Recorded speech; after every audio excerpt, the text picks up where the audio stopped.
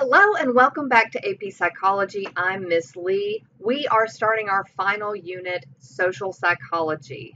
By the end of this video, you should be able to apply the attribution theory to explain motives using several different terms: the fundamental attribution error, the self-serving bias, false consensus effect, confirmation bias, just world hypothesis, and the halo effect, also sometimes known as the halo error. You should also be able to identify important figures and research in the areas of attitude formation and change, and there is a bunch, including Leon Festinger, Philip Zimbardo, Stanley Milgram, to name just a few. You should also be able to discuss attitude formation and change, including persuasion strategies and cognitive dissonance, including the central route of persuasion and the peripheral route of persuasion, as well as cognitive dissonance and the elaboration likelihood model.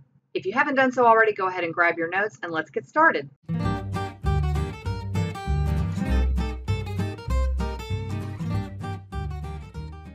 Okay, so we're talking about social psychology. What is that? It is the scientific study of how we think about, influence, and relate to one another. So there is a give and take here. There is a relationship.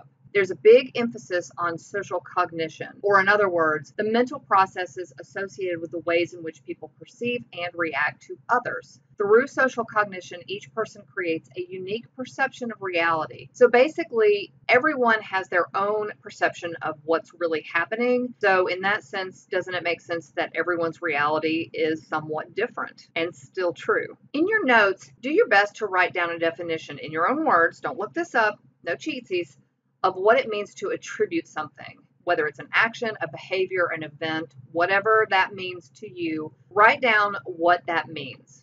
The attribution theory tries its best to explain the causes of people's behavior, including our own behavior, either by crediting external or situational factors or the person's internal disposition, so their personality, stuff that's going on inside. And it's one or the other. So let's say you just got an A on your test. Yay, go you.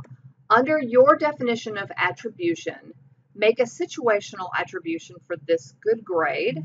So do your best to explain it from a situational standpoint and make a dispositional attribution for this good grade. So something from within you. So examples of that could be a situational attribution. Oh, the test was super easy. Oh, that teacher really likes me, so she probably gave me extra credit. The dispositional attribution could be something like, well, I'm just super good at psychology. It really just comes naturally to me. So you see there are some things that are explaining this same scenario, the A, but in different ways. The fundamental attribution error is the tendency to over-attribute or over-explain the behavior of others to internal dispositional factors, such as a personal disposition, like your personality trait. When it comes to our own behavior, we are much more aware and sensitive to how our behavior changes with the different situations we encounter rather than our personality traits alone. So what that means is usually we attribute what happens to other people as happening because of their internal stuff. So we tend to overemphasize behavior based on someone's internal factors or their personal disposition, their personality traits. When it comes to our own behavior, we tend to do the opposite. And I'm talking about primarily negative stuff. So if something bad happens, it's because of who they are. If something bad happens to us, we usually attribute it to something else in the environment. I was having a really bad day. I was distracted. There was sun in my eyes, that kind of thing. In relation to the attribution theory, there is this phenomenon known as the self-serving bias. This is the tendency to attribute one's successes to internal factors, disposition, and one's failures, so this is both, to external factors, the situation. So often this comes into play when one commits the fundamental attribution error. Using this self-serving bias as an explanation, if you get an A on the test, it's due to what? Something internal. I'm just super smart. I'm really good at this. If you get an F on the test, it's due to what? Some type of situational or external factors. I was really distracted. I didn't get good sleep the night before. She skipped that in the videos. I never saw that. something external. The false consensus effect is a cognitive bias where people tend to overestimate the extent to which their own opinions, beliefs, preferences, values, etc., are normal and typical. So you believe that you are kind of run of the mill, nothing to see here, folks, and everyone else's opinions, beliefs, and habits are the same. For example, you just can't bring yourself to understand why someone wouldn't just love mashed potatoes or coffee, your very favorite food in the whole world. This can be a big one. If you're voting the Democrat or Republican ticket this year, or whatever it is that you're voting, you believe that most people will. Like, why wouldn't they? Like, how could it not be that way? That's the false consensus effect. You believe that you are part of a majority consensus. Confirmation bias is also related to the attribution theory. This is also a type of cognitive bias where one tends to search for, interpret in certain ways, favor, and recall information in a way that confirms or strengthens one's prior personal beliefs or hypothesis. So you already believe something, so the way that you are interpreting data related to it, I really believe that coffee is really good for you. So what I'm going to look for is research that supports that. And I'm going to just kind of push by the research that states that it's not. We've seen this term multiple times before, so think of an example from your own life and jot it down in your notes. When do you have confirmation bias? The just world hypothesis is also related to attribution theory. This is another cognitive bias, we've got a lot, or an assumption that our actions will inherently bring due consequences. So good things are coming to us if we act right, and bad things will happen if we don't, or bad things will happen to that person, they'll eventually get theirs. So we'll be rewarded for good behavior and punished for bad. Hang on to this term as we're going to discuss it more in a future set of notes, so just put a pin in that one. The halo effect. This is also sometimes called the halo error. This is the tendency for positive impressions of a person or a company or a brand or a product in one area to positively influence one's opinion in other areas about that same person or company or brand or product. The opposite is called the horn effect, by the way, not really as common. The halo effect is commonly used in marketing. So for example, you really feel good about and just know that you're going to love the new McDonald's breakfast sandwich because you already love their Egg McMuffin. Or you're for sure going to love the hazelnut macchiato because you already super love the caramel macchiato. So how could companies take advantage of this in marketing, like when a company is trying to sell you its products? Another concept that you need to be familiar with is attitudes. Simply put, this is how we feel about something. These are beliefs and feelings that predispose our reactions to objects, people, and events. Social psychologists believe that attitudes are made up of 3 components, and I'm going to give you a little bit of a mnemonic. It's not in the direction that would be most helpful, but I think it'll still work. It's the ABCs of attitudes. So you've got cognitive, which is a set of beliefs about the attributes of an object, affective, or feelings about the object, and behavioral, way people act towards the object. If someone is nice, we may feel kindness towards them and act in a friendly way. So you've got this belief system about someone being nice or how you are interpreting their behavior, and you have a feeling about them, you feel kindness towards them, and then you act kind in return.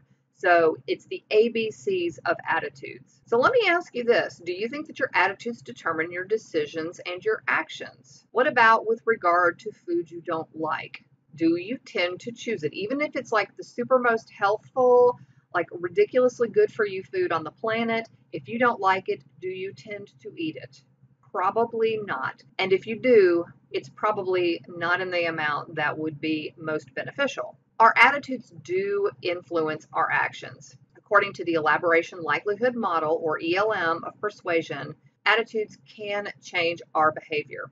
Developed by Richard Petty and John Cacioppo, this model aims to explain different ways of processing stimuli, why they're used, and how they change attitudes. Basically, there are 2 major routes of persuasion. So as we're going over these routes of persuasion, think about how advertising might use these different routes. The central route of persuasion is a direct way of giving you information, trying to sell you an item, trying to persuade you.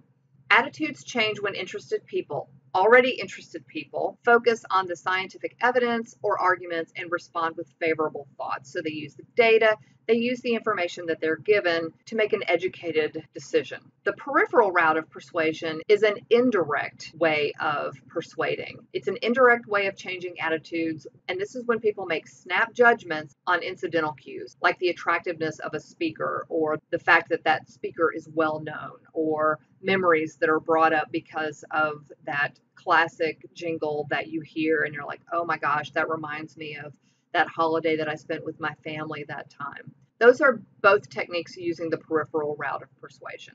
Attitudes also influence our actions if outside influences on what we say and do are minimal. So if there's not a lot of controversy or not a lot of debate, then we generally follow our attitudes. If the attitude is specifically relevant to the behavior, so the more specific the attitude is to the action, the more likely the two are to match.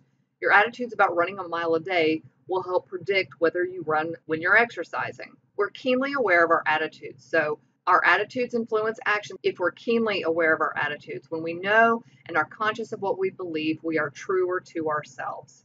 So let me ask you this. Do you believe it can be the opposite? Can our actions influence what we think or our attitudes about something? Well, yes, we have discovered that attitudes can follow behaviors. A couple of phenomenons you need to know here. The foot in the door phenomenon. This is the tendency for people who agree to a small request to comply to a bigger one. To get people to agree to something, you start small and you build. We'll be talking about Milgram's shock experiment, but keep in mind there was a reason why he wanted to discover why people would be willing to shock each other at lethal doses just because they were asked to.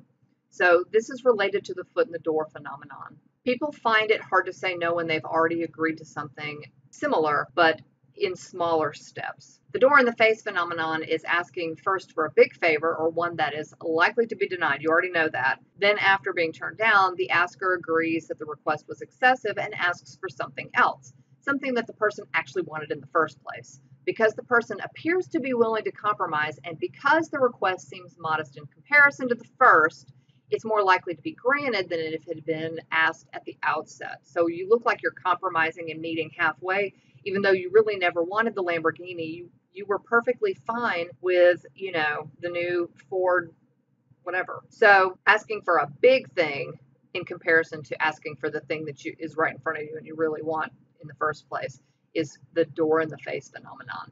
The social comparison theory centers on the belief that we're driven to gain accurate self-evaluations, like we want to know about ourselves, and that we gain accurate self-evaluations by comparing ourselves to others in order to reduce uncertainty in these unknown areas in which we're self-evaluating. And this is based on Leon Fessinger's work, and this serves as a basis for downward comparison, so comparing ourselves to people who are worse or lower than us, and upward comparison, people who are better or higher than us. So in other words, when you're deciding where to find a job or where you'll go to college, do you just figure it out completely on your own? Who do you seek advice or insight from? You're probably going to ask a variety of people, not just your peers, like your on-level peers. You're probably going to ask a lot of different types of people, and this is the social comparison theory. Going back to Leon Fessinger, the cognitive dissonance theory is when people become aware of the inconsistencies or the dissonance between their attitudes and behavior. We talked about this back in the cognition unit. They become anxious and they're motivated to make these two line up. So when there is a misalignment between attitudes and behavior, this is what can happen. Again, this is Leon Fessinger's work. An example of that would be the story about the fox and the grapes. Rather than admit to his failure to reach the grapes, the fox rationalizes that they're not actually desirable. So he reaches for them, he fails, and he at the end decides they're not even worth it anyway, when in fact they were delicious. The fox is basically seen as trying to overcome its cognitive dissonance. It's basically attempting to hold incompatible ideas at the same time. So both desire and frustration. Desire for the grapes that are delicious and the frustration of not being able to reach them no matter how hard it tried. So it had to realign one or the other. Since the behavior wasn't working, it realigned its attitude. And this works in humans as well because behavior is difficult to change. People usually reduce the dissonance by changing the inconsistent attitude. Because what's easier to change, how you think or how you act? You may think it's how you act until you have to go on a diet, or you have to give up a substance, or you have to do something that you really don't want to do. You can usually rationalize your behavior and continue on with the behavior. That's cognitive dissonance. Okay, so let's talk about one other example of how attitudes follow behaviors. In Philip Zimbardo's very famous Stanford prison study, wasn't really an experiment because there wasn't a control group, but we know of it as the experiment. The role playing that the guards and the prisoners affected their attitudes towards one another. And the experiment, if you're not familiar with it, the study was to see how people would act in this simulation. Philip Zimbardo was a professor at Stanford University, and he basically took a summer and recreated a prison scenario in the basement of the psychology building at Stanford University. He randomly selected half of his participants to be prisoners and half to be guards, and kind of let them loose. There's some debate about really what went on and the methodology involved. But basically, the guards acted in very cruel manners to the prisoners, and the prisoners allowed it to happen for the most part. They became obedient, they complied, even with very humiliating and degrading directives given by the prison guards. And you may think how this could possibly apply to our lives, because we're not being kidnapped and forced to play prisoner or prison guard every day. However, we are in situations where there are some guidelines to behavior, even if it's unwritten. The results of this study, the prison guards and even Zimbardo himself admitted that they were so consumed with their role that they acted in ways that they never would have outside that role.